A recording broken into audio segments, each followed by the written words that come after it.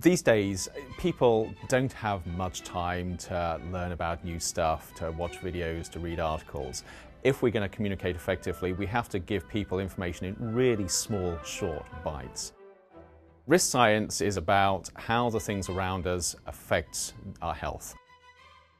Risk bites is an effective way, of maybe a crude and sometimes light-hearted way, of getting information from here to there so people can use it.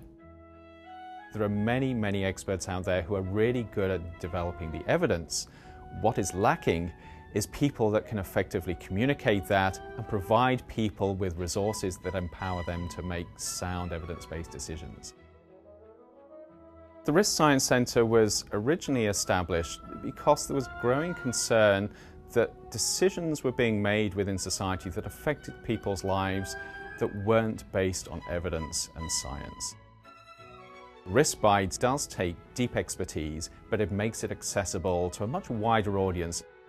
That is the beauty of social media. We can communicate very complex ideas through a conversation. With Risk Bites, maybe that's a conversation that goes over 12 months, but it's still a conversation with little bits of information building up a tapestry of understanding. The technique is exactly the same as people used to use for lecturing decades ago, and it shows that it's still incredibly effective. All we've done is we've taken it out of the classroom and put it on video. If you've got a good script, a good voiceover and crude drawings, the three things come together very effectively.